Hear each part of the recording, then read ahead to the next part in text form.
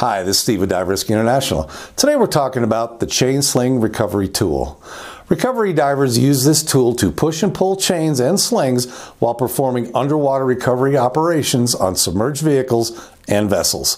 With this tool, your reach is extended by enabling a diver to reach into areas when a chain or sling is just out of reach.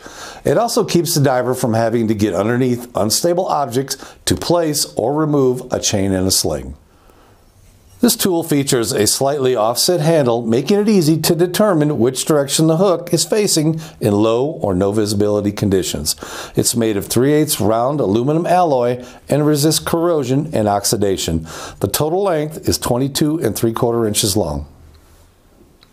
And remember, quality equipment and training saves lives. For more information on this or any other product, contact us at Dive Rescue International.